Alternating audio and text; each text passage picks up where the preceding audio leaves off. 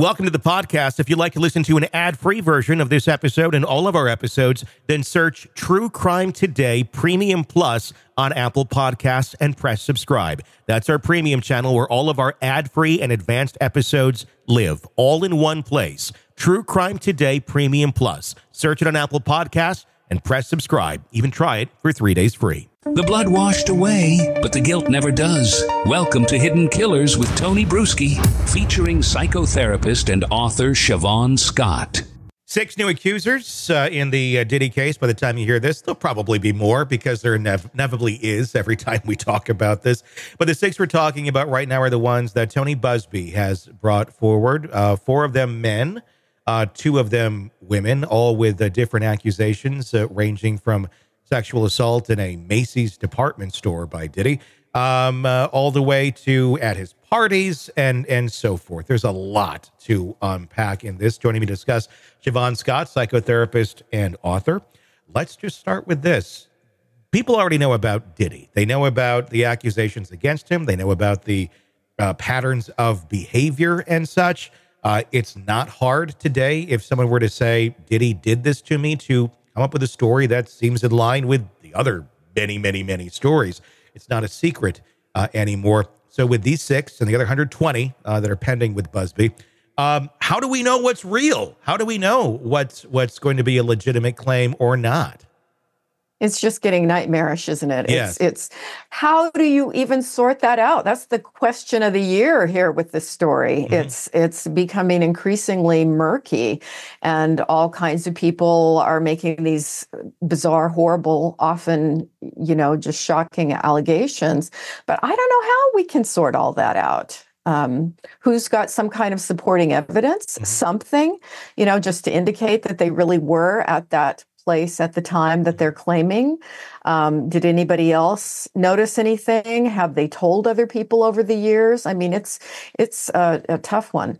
Especially when it goes back to like the 90s. I mean, yeah. we're talking, there's not digital footprints. There's, that doesn't exist. There wasn't such a thing, really. Maybe your beeper, but even then, but there's just a lot of questions that are going to be raised here as to, how do you corroborate something like this? And it's not to say that you don't want to believe a victim by any means. Right. It's just, you can't necessarily charge somebody with a crime that there's literally no evidence to convict them on other than a person saying it, which is why, unfortunately, many cases with true abuse that goes on never go anywhere because there isn't that. Yeah, exactly. We see that all the time. What do we have different in this case where maybe there's going to be a chance to corroborate this that maybe we wouldn't see in many other cases?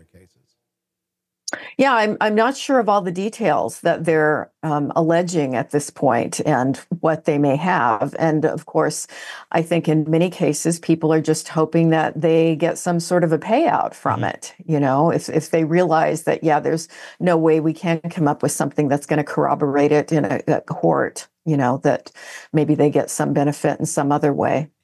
That's the interesting thing with this is what are you going to get at this?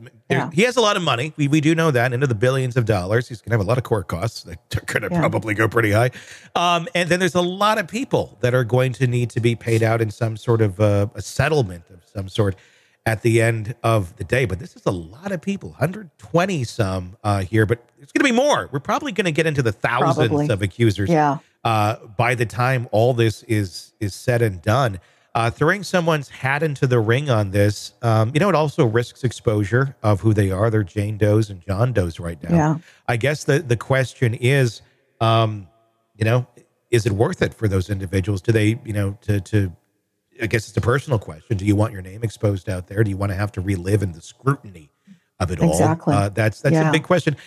What sort of battles do individuals who have been victims of something like this, what do they go through in their mind when they determine, I do want to stand up. I do want to have my voice heard. I do want to be known as, I was a victim of this person because I don't want other people to be victimized. Let's talk about that a little bit. What goes on in one's mind to make that determination if it's right for them to come forward? It's something that I think a lot of people choose to never do just because of the shame that's attached to it. But also, as they see other victims coming forward, we saw that with the Me Too movement. That was what Me Too was about? Is this happened to me too at some point in my life? And so I think as people get a sense of power and validation when they see other people coming forward and being believed. And so at that point, it's a process that they have to go through. What is it going to cost them?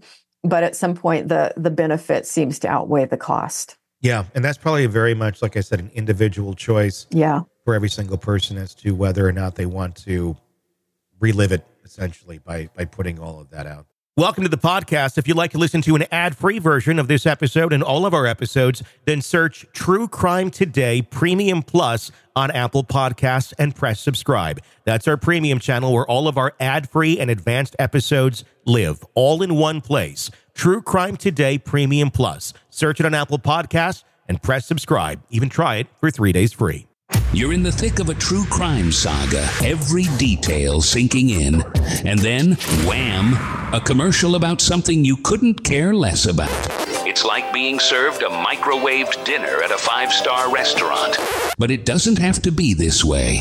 Go for True Crime Today Premium Plus on Apple Podcasts. With True Crime Today Premium Plus, you get uninterrupted, ad-free episodes, extended interviews that dig even deeper into the muck, and early access so you can brag to your friends. It's like ordering the secret menu at a crime buffet. So, search for True Crime Today Premium Plus on Apple Podcasts, subscribe, and savor every twisted detail without interruption.